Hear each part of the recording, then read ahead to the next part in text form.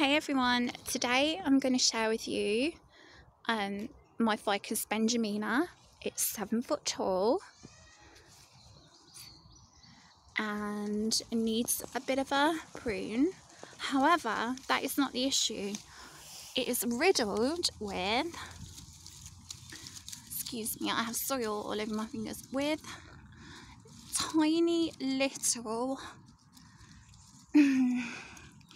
I swear, white balls of fluff, which is mealybugs. Loads of them. They're everywhere. They are literally everywhere. I mean, look at it. I think this is going to take a miracle to kind of, excuse my nail there guys, I actually broke one today.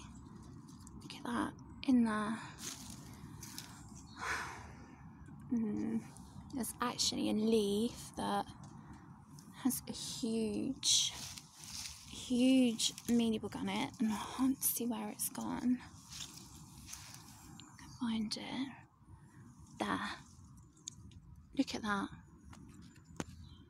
Oh. And it's all in there. It's pretty much everywhere. I mean, at the top there, look. Look at that.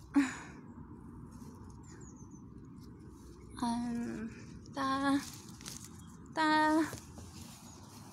And when you think it doesn't get any better, it actually does.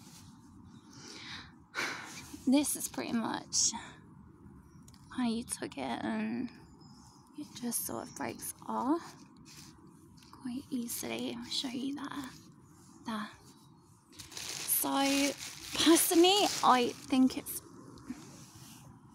short of a miracle really that's going to get it back to how it should be, but yeah. Anyway guys, thanks for watching. I thought I'd just show you a mealybug infestation that is really bad. I can't even say it's mostly at the top or kind of at the bottom. It's literally everywhere. At almost every branch, every other branch, it's everywhere.